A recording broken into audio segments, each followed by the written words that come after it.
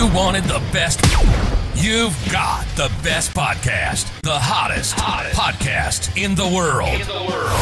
The Chris Voss Show, the preeminent podcast with guests so smart you may experience serious brain bleed. The CEOs, authors, thought leaders, visionaries, and motivators. Get ready. Strap yourself in. Keep your hands, arms, and legs inside the vehicle at all times, because you're about to go on a monster education roller coaster with your brain. Now, here's your host, Chris Voss. Hi, folks. It's Voss here from the ChrisVossShow.com. There you go, ladies and gentlemen. Welcome to the show. Certainly appreciate you guys being here. As always, the Chris Voss Show is the family that loves you but doesn't judge you, at least not as harshly as the rest of your family, because most of them never liked you anyway, and that's kind of how families go. What's the old saying? You can't pick your family. The great thing about the Chris Voss Show is you can pick your family, and we pretty much love you as a whole, unless you're evil. If you're there in the back, half the reason we do the show is to teach you how to be a better human being. So don't be evil, and the show is kind of here for, I think, some of the evil people. So work on it. Damn it. Now if we can just get Putin to start watching the show. We have the most amazing guests on the show, the Pulitzer Prize winners, the CEOs, the billionaires, the famous authors that bring you all their data. They know everything. They've studied it. They've spent 10,000, 100,000 of hours studying what they're studying. They bring you the stories to improve the quality of your life and everything else. For further show your family, friends, and relatives, go to goodreads.com/Chris Voss, linkedin.com/Chris Voss, Chris Voss 1 on the TikTok and all those crazy places on the internet. Today we have another amazing gentleman on the show. His book just came out May 7th, 2024. It's called Everything is Predictable: How Bayesian Statistics Explain Our World. Tom Chivers is on the show with us today, and I'm going to be asking if he can help me with that data with his book on dating. He is the author and award-winning science writer at Semaphore. His writing has appeared in The Times in London, The Guardian, New Scientist, Wired, CNN, and more. His books include Everything is Predictable, The Rationalist's Guide to the Galaxy, and How to Read Numbers. We need to get more people doing that for math. Welcome to the show. How are you, sir? I'm very well. Thanks for having me. Thanks for coming. We really appreciate it. Give us your .coms. Where can people find you on the interwebs? Tom Chivers. I actually have got tomchivers.com, but I probably should update that because I haven't for a while and it's out there. But you can find my work at semaphore.com, where I write their daily newsletter. And you can find me, obviously, it's not called Twitter anymore, is it? Damn it. X.com. Just keep calling it Twitter. Everyone does. It really annoys me. Twitter.com/Tom Chivers. I am there. Trust me, they'll change the name back in bankruptcy. I hope so. Really It's next week sometime. So welcome to the show, Tom. Congratulations on the new book. Give us a 30,000 overview of what's inside this. Right. Okay. So thanks for the congratulations. The book is about this very simple equation called Bayes' theorem, which was invented or developed or discovered or whatever word you want to use by this. He was a clergyman, a sort of hobbyist mathematician from the 18th century, a guy called Thomas Bayes, and it's just literally it's one line of equation. It is just maths, just multiplication and division stuff my 8-year-old daughter could do, but it explains, I would say, a decent chunk of everything. It is the maths of prediction, basically. It is the maths of how when we get new information, how we integrate that information with the information we already have, and can therefore sort of predict the world. So it is absolutely crucial in medicine and science. It is the basis of all decision theory and how decisions are made under uncertainty. It is a pretty, I would say it can describe pretty effectively how the human brain works. It's the most important one-line equation that is possible to know. Oh. So everything in this world kind of has a mathematical sort of segment. It seems to be there's math in the universe. Whoever created the universe is a giant nerd with a pocket. Yes. Evidently.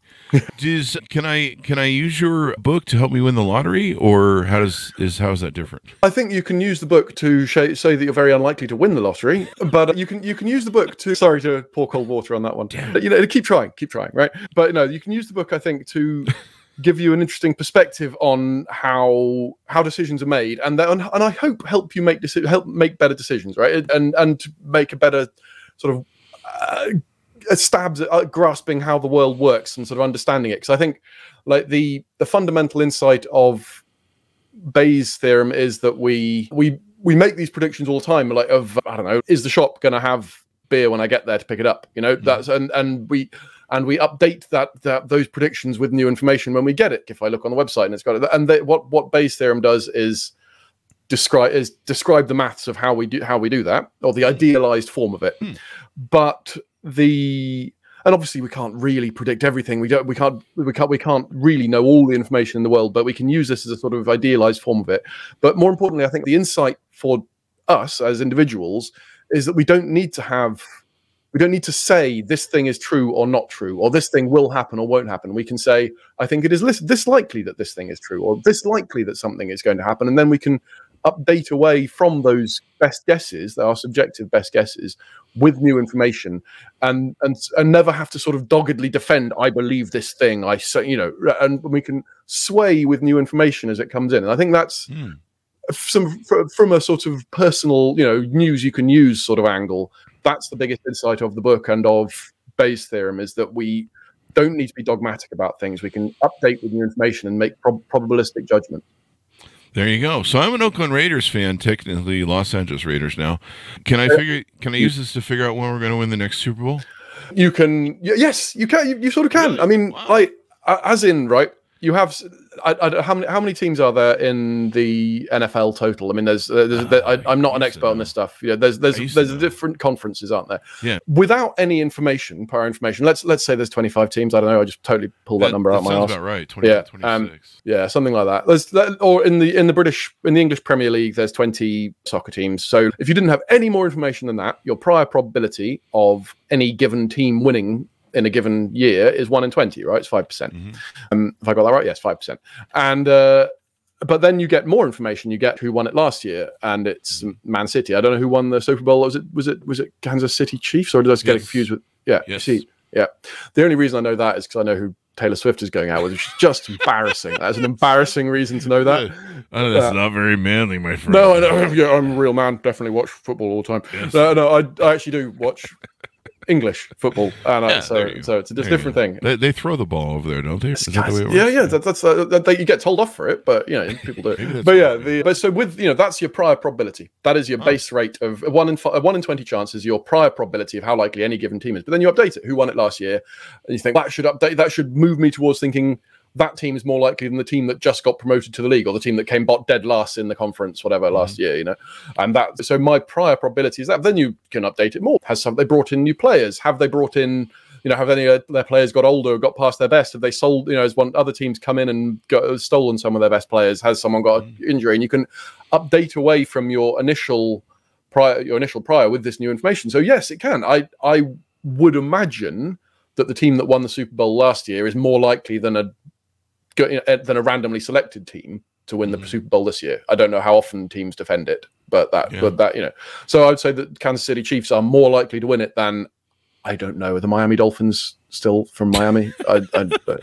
They're still in Miami, but most high school teams can beat them. Yeah, I mean that's so I picked a good example. You're right. You're right. The teams that have built themselves to a perfection of great players and that have mastered the game, they do tend to hold on. Like the Patriots were an extraordinary run. Kansas City Chiefs, I think they won the year before or the year before.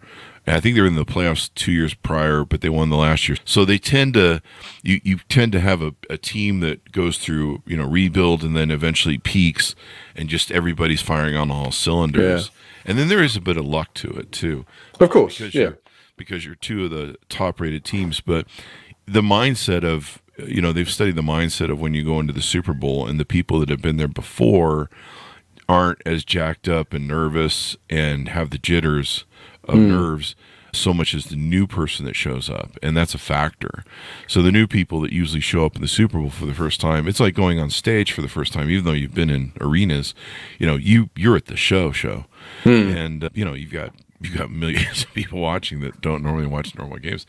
Yeah, you realize you're at the pinnacle of your career. You're like, I've spent my whole life working for this, and it's very easy to, you can use the analogy, fumble the ball, as it were. Yeah, because as most of us do, when you work really hard and you reach the pinnacle of what you've worked all your life for, sometimes you're you have a little trouble staying at that level. Yeah. So I want to get into your other book too. That we'll circle back to the AI stuff because we love talking about AI. So those who are listening, we're going to talk a little bit about that later on the show. Tell us a little bit about yourself because people like to get to know the author. What was your upbringing? What made you want to become a journalist and inspired you to write, etc.? When did you kind of know you were becoming a writer? I don't know. I became a journalist after sort of not knowing what else to do. I think that I left university. I did a philosophy at university, which is just your classic. I don't know what I'm doing with my life. It was really interesting, but I just want to. And then I did more. I didn't know what else I was doing, so I carried on doing philosophy at university when I finished it, and then eventually realized I just had to go and get a proper job. And I'd sort of like by that stage, I'd realized I was good at the best thing about being at university was writing the essays. I was good at that. I would make them funny, which is not a common theme of undergraduate philosophy essays, I don't think. And I realized I was enjoying it. And so then when I came out of what turned out to be an abortive attempt at doing a PhD, I managed to get a couple of weeks work experience at an English national newspaper, British national newspaper called The Telegraph, and managed to, short answer, not screw that up. Managed to not balls it up for a couple of weeks. They started giving me a couple of shifts, and I've always been interested in science. So once I had my foot in the door, I just tried to get to write the sciencey stories, learnt more about it. Didn't really understand half the stuff I was writing, but 15, whatever it is. Oh Jesus, what year is it? 17 years later, I've been doing it long enough that I've picked up the sort of swing of it. But yeah, so it was a combination of I vaguely like writing and I have a big enough ego that I want to tell people what I think. And narcissism is important, I find. Yeah, powerful driver, right? Yeah. Triad traits really help. Very helpful, very helpful. Yeah, I think I could use a bit more disagreeability. Actually, I think that on the dark triads. I tell you what. Have you heard of an author called Terry Pratchett? No. Oh, anyway, a famous British author. I met him and interviewed him. Before he died in 2013, and he'd been a journalist, and he was dying at the time. He had a form of dementia, which was going to kill him eventually. And I remember changing the subject away from his brain, the fact that he was going to die, basically. And he was like, because I couldn't stand it anymore, and he just said, "You're too nice. You're too nice to be a journalist." Like, and I remember that. I've still got that in my Twitter bio. Too nice to be a journalist, which I thought was too nice to be a journalist. I like that. We've had people on the show that when they made the major news, the news would go for the most salacious part. So I'll give you an example. Peter Strzok, when he came on the show, he was an FBI agent who was heading the Clinton and Trump investigation, and a very integral guy. But he made one mistake that a lot of guys make in their middle ages is they'll an affair. Yeah. And so he was texting, someone and it was someone at work.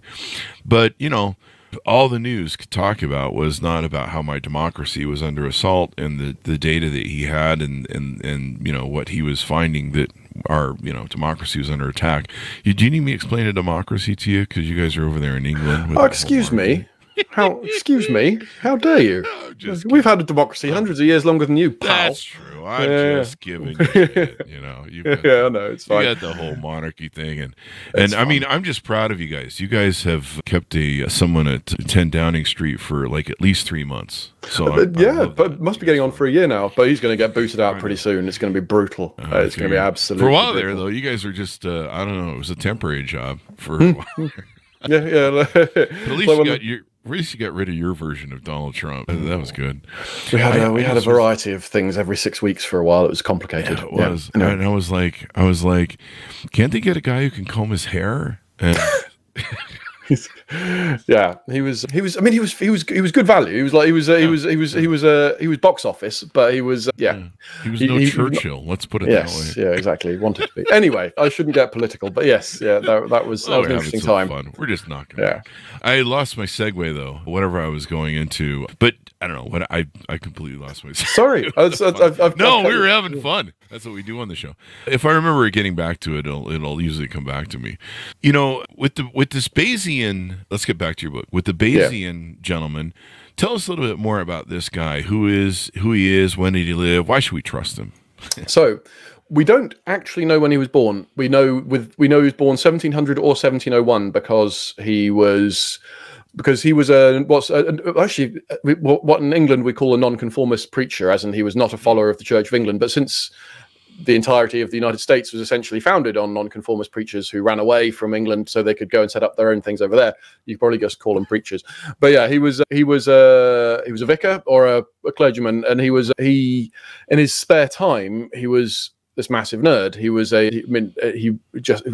constantly writing. Like, I think, at that time, the way his biographer told me, nowadays rich people, if they have leisure, they might get involved in a sports team or something like that, buy a sports team. At that time, if you were a rich guy, which he was, came from family money, and you have an undemanding job, like being a clergyman in a small town outside London somewhere, then you get into science as a hobby. And he was part of the whole, this is the whole pre-Victorian times, but in those days, there was a lot of people just sending letters to each other, arguing about maths problems or science. This 100 years later, Darwin would be doing the same thing, writing letters to his hundreds of friends all across Europe, arguing about what the shape of pigeons' feet or whatever.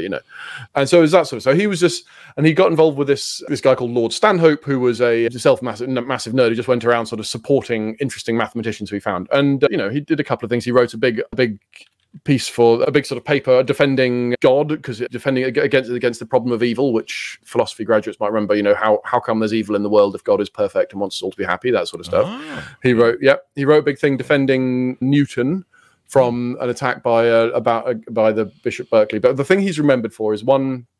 It was one paper which was published after he died, called something on the doctrine of chances, a treatise on the doctrine of chances. I should remember the name of it. That's not quite right, but anyway. And it was about how do we. So I'm gonna get a bit technical here, and stop me if I'm being boring. But I think hopefully it's not right. Normally, when we do probability at school and things like that, we do. We might say, how likely am I to see 3 6s on 3 dice, something like that. Or how likely am I to draw a royal flush, from a deck of cards, that sort of thing. Craps. Yeah, exactly. We work out how likely we are to see some result, right? Given the hypothesis that this deck of cards is complete, or that the dice are fair, or whatever. So how likely are we to see event? How likely to see data given this hypothesis? But if we're doing statistics in the world, right? So that's called sampling probability. But if we're doing statistics in the world to find stuff out, what we want to know is how, like I want to do a study into, a COVID vaccine, right? And I see some results. Say I see, in the placebo arm, only 10 people get COVID, and in the real vaccine arm, only 1 person does. We don't, I can tell you how likely I would be to see that result, given the hypothesis that the vaccine doesn't work. The chance that it will be a coincidence in that situation. But what we can't do with that sort of probability, we can't say how likely it is that the vaccine works. And that's actually what we care about, right? When statisticians do, we're not just saying, we don't really want to work out how likely we are to see 3 6s on 3 dice. That's easy and trivial. It's 1 in 216, and you can work it out, and it's fine. But if what you want to say is how likely, given this new information that I have, is my hypothesis to be true? So what Bayes did was, after, and people have been arguing about this stuff for a couple of 100 years by the time he came along. Oh, really? What he did was describe how we do that. And it's what he realized was that you need to have what we call a prior probability. So like when we were talking earlier on about the probability that the Kansas City Chiefs would win, given out of 1 in 20 chance, that's our prior probability. And we need to have that before we can then say, and now given the new information that they've signed this player, how likely are they now? So you need to have a best guess before you go into it. That was his big insight. The reason that was controversial and remains controversial now, 300 years, what year are we in again? Oh God, I can never do this. It's 2024. Yeah. So we're pushing 300 years on now, and it's still really controversial because it's subjective. I say my best guess of how likely that my COVID vaccine is to work, whatever. It's my best guess. There's not some fact out in the world. It is just a subjective guess. And that some people really hate that, really, really hate it. 'Cause they're sort of saying all statistics are just squishy, best guess, subjective. It's not an objective fact about the universe. But that is the only, without those priors, you cannot use statistics to say how likely something is. You can only say how likely we are to see these statistics given a hypothesis, for example, that there is no effect. Is that comprehensible? Yeah, yeah. I mean, the probability, you know, one of the favorite sayings I always have is character is destiny, history is destiny. You know, one of my famous quotes of mine on the show, that sounds really narcissistic, but it is. It's fine. It's fine. You need narcissism to get anywhere. We just said that. That's true. That's true. Yep. And one of my sayings that I always say is the one thing man can learn from his history is that man never learns from his history. And thereby we go round and round. And you know, history, character is destiny. I mean, I learned this in dating. You want to find out what people's history is in, you know, people follow, especially female nature follows emotional patterns. Yeah. And it's interesting how even though some relationships can be toxic, some people have learned that toxic blueprint from their parents, and so they go from relationship to relationship and pick toxic scenarios or create them, and they feel comfortable in those toxic things, where some of us might, you know, look at those things and be like, I really don't like having the police called every night, but for you that's a healthy relationship. So you go, girl.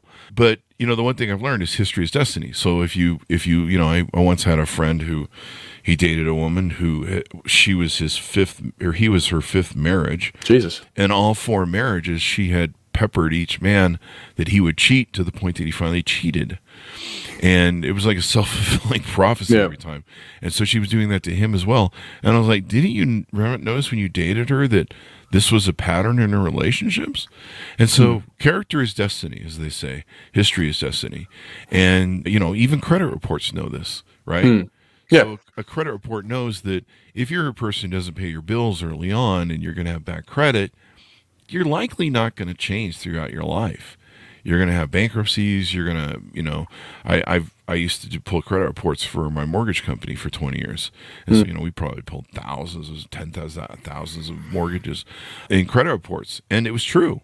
You would see people, you know, 2 or 3 bankruptcies they'd file across a lifetime if they got started early. It was just really true. It was weird because I'm like, people aren't robots, but this is really sad to treat them like you're only as good as your credit score. But the patterns are there. So, you know, that probability that you mentioned that he was basing a lot of this stuff on is for real.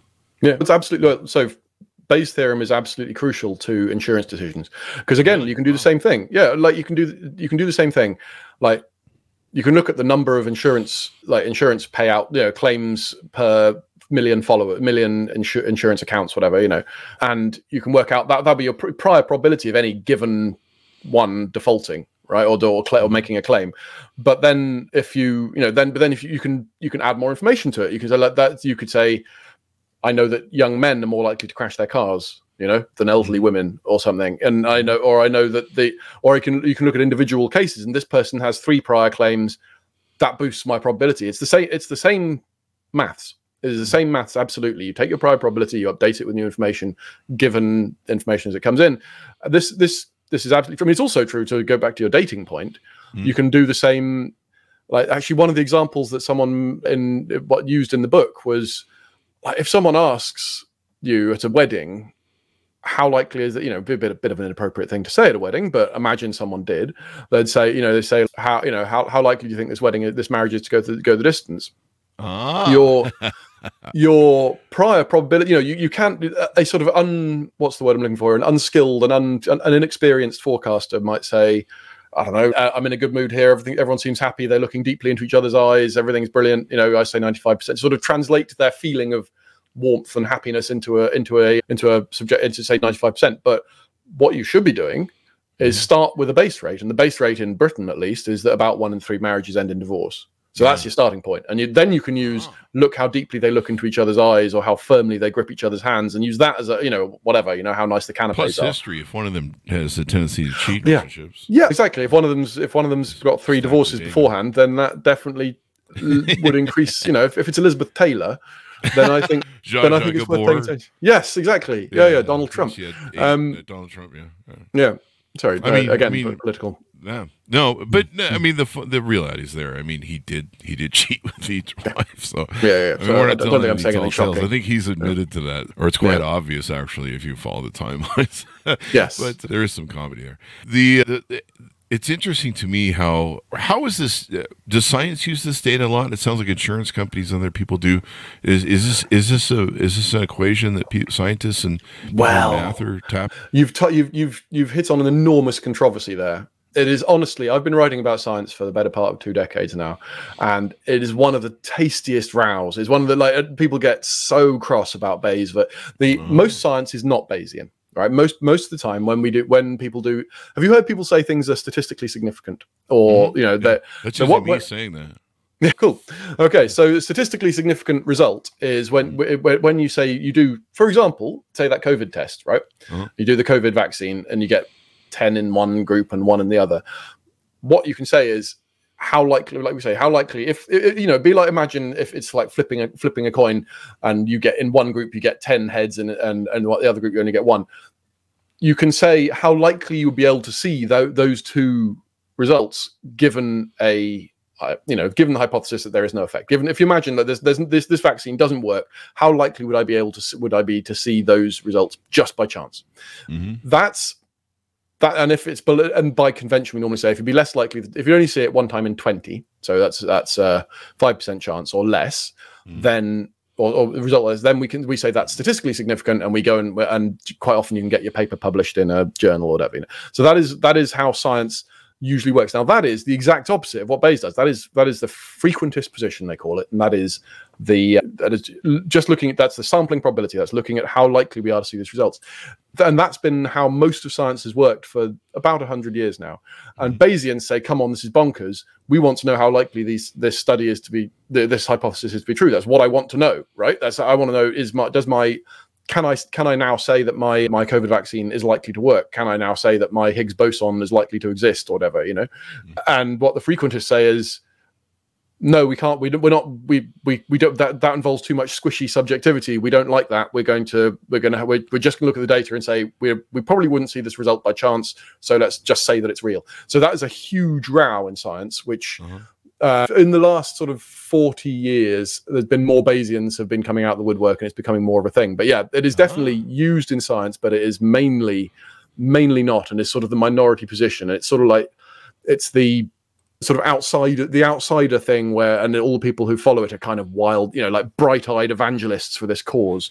So it does indeed get used in science. It's crucial in some science. You cannot, for example, I tell you what. The classic example of this, right? Because in some parts of some scientific things, you simply cannot not avoid using it. Imagine I did a medical test, a test for a medical condition, right? And we know that this test only comes back with false positives. So if you have the disease or the condition, it only comes back with a false negative 1 time in 100, and if you don't have the condition, it only comes back with a false positive 1 time in 100. I take the test, I come back with a positive result. How likely am I to have the condition? Do you want to take a stab at it?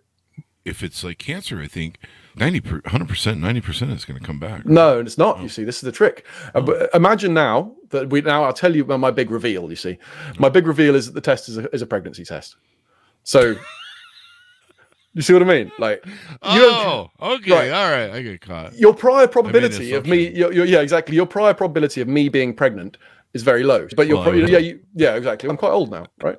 It's a factor. Yeah, exactly. But anyway, so you have to take your prior probability of how likely is this guy to have the condition into account when you look at how likely they are when they take the test, and that updates your.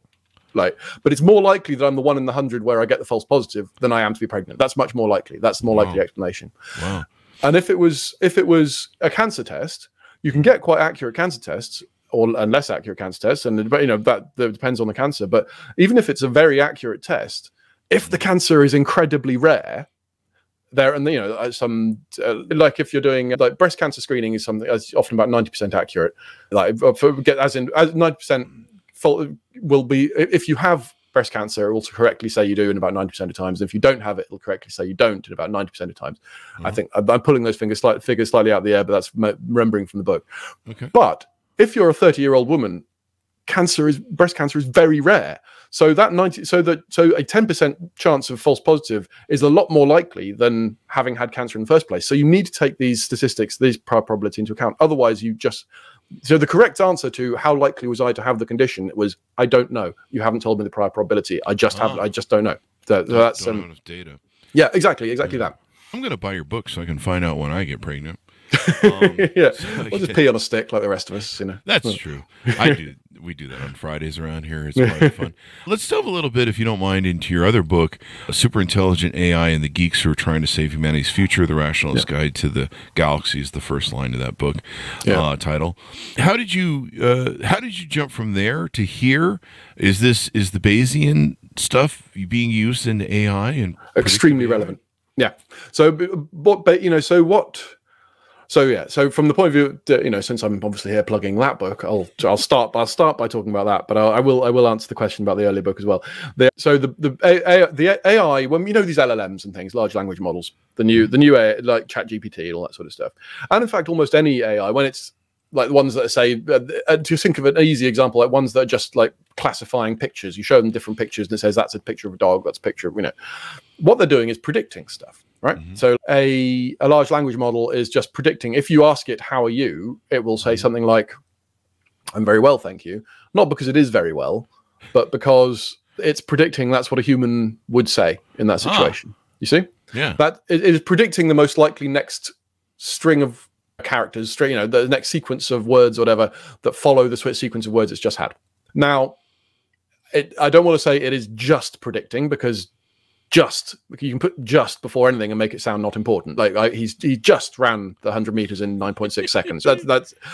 So predicting is really hard, and shows and a lot of what we mean when we say we understand things is they can predict it. So it's a big deal, but that is what they're doing. And before you trained the AI at all, the probability, its prior probability that the sequence of words that should follow how are you.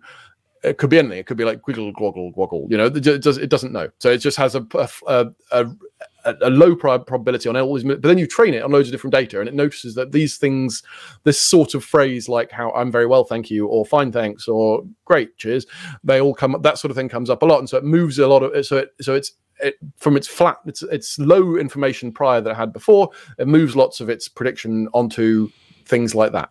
And the one that's recognizing images of cats and dogs or whatever, it does something similar. It's like it's predicting what a human would say when it looked at that picture, and it's improving its predictions given more and more information.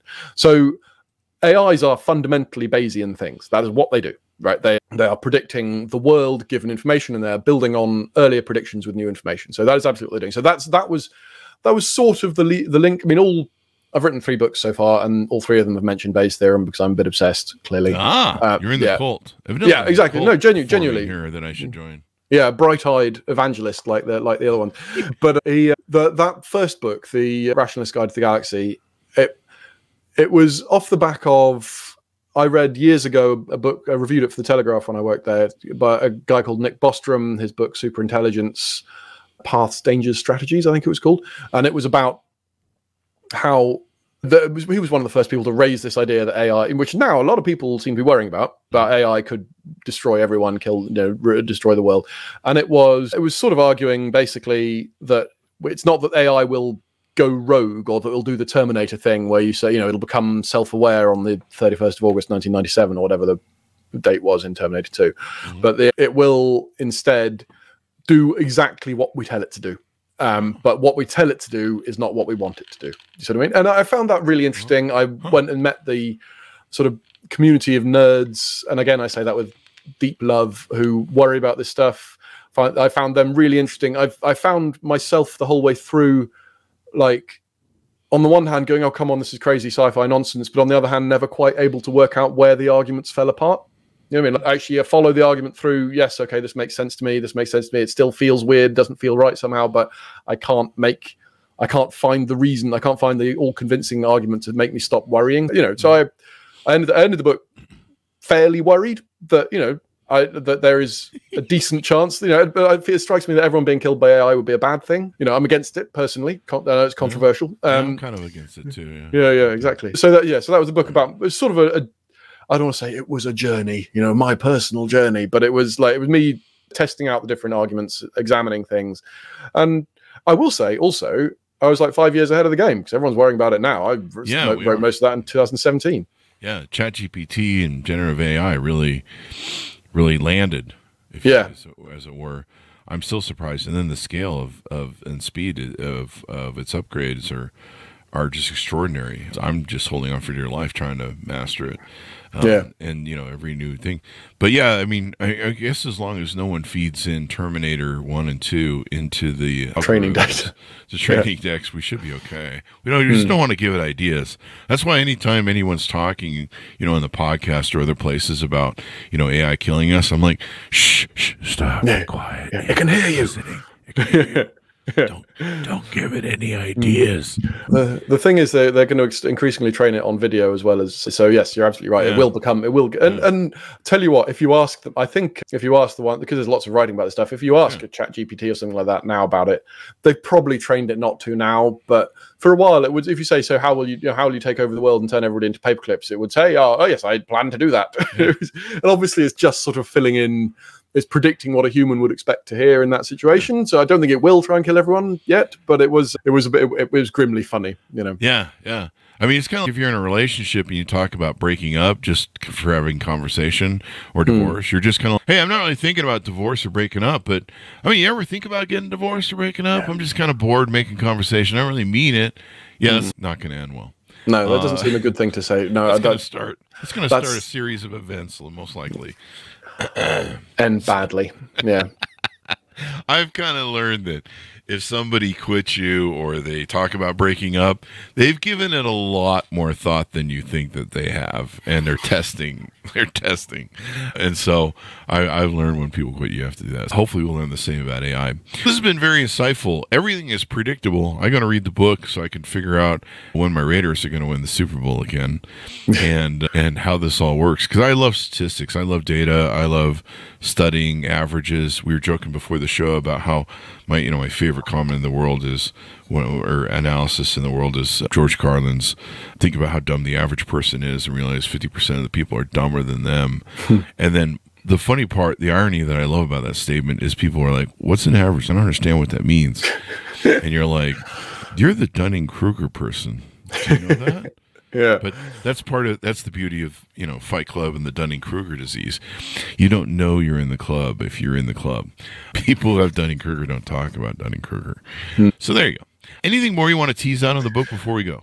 I tell you what, I will say, like, if you're interested in the human brain and stuff, the big sort of reveal at the end of the book, or not big reveal, but the thing it builds up to is that you can use, I think I mentioned this at the beginning, that the human brain, what the human brain does all the time is predict stuff. We predict, that you're building a model of the world around you. You predict that that the things will fall down when you drop them. You're not actually seeing the world clearly through a window. You're building a model which is a prediction, and you're updating it with information from your senses. And you can use Bayes' theorem to describe that pretty accurately. And there's increasingly more scientists who describe the brain in Bayesian ways. So there's a whole big chunk of that on the end, which I think is really fascinating, and I commend it to the listeners. Nice. I love data. I love statistics. I've always been an averages guy. I'm surprised that when you ask people nowadays, what's the average of that? And they're like, what's an average? And you're like, seriously? This is why you're here. And I love it because it does give me an aspect of predictability. There we go. That I'm going to misstate something on the podcast. Maybe is what we should be studying. So there you go. But this will get me drilled down to the data I love. I love when people argue with me about data. They're like, well, it can't be true. It actually can. Mirrors are hard, people. It's hard when you look at that reflection. You're like, that can't be me. And you're like, yeah, it is. We're all looking at you. So you're the one who's kind of in that city in Egypt denial. There's a great. I'll stop talking in a sec. But there's this great psychologist called Paul Meehl, middle of the 20th century mainly, and he noticed that a lot of people's predictions of the world can be outperformed by very simple algorithms that just say, I don't know, how expensive a vintage of wine will be predicted better by just a thing like how much sunshine and how much rain it's had in the season, rather than what wine experts will do. And it's just like, people aren't very good at this stuff.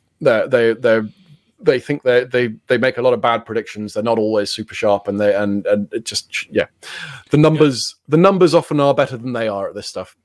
Yeah, I think that's a truism we found is that people are really bad at making evaluations, probably because they're in that lower average that George Carlin talked about.